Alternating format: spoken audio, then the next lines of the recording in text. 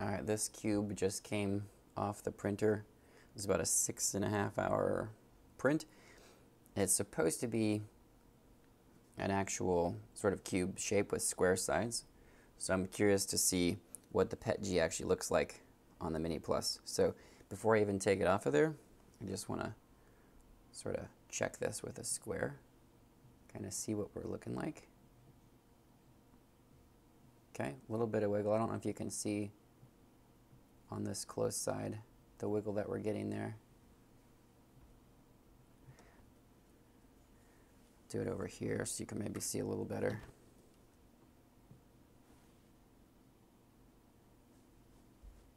Yeah,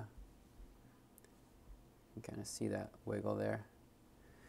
Actually, I've got some feeler gauges here. Maybe we can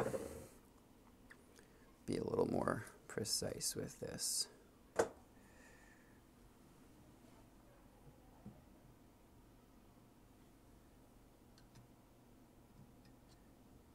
much.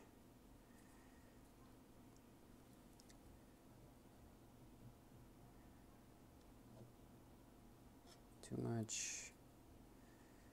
Probably going the wrong way.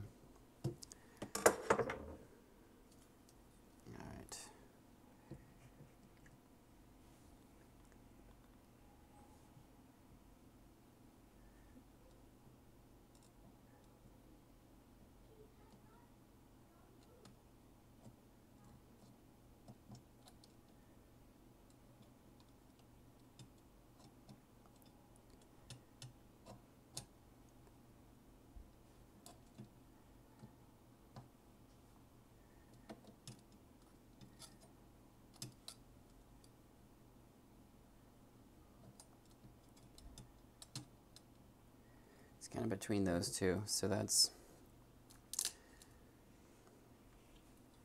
between 0.152 millimeters and 0.2 millimeters, so probably about 0.175. Sorry if you can see that. It was between these two here, so probably about 0.175 millimeters over a 60 millimeter spacing. But overall, looks pretty good. Now, I should say this is very low infill. This is maybe, see if I still set it over here, how much the infill is. It's maybe 10%. So there's not a lot in there, sort of to add stability. I don't know if that would be better or worse.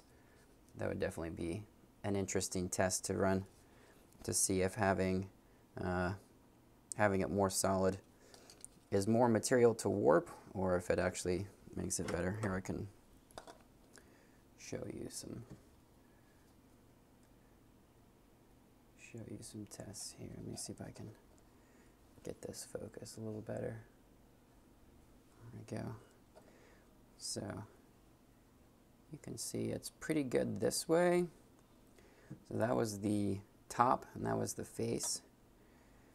Yeah, you can see at the bottom there we've got definitely got a little gap. That's pretty solid that way. So it looks like the sides are mostly square to the top,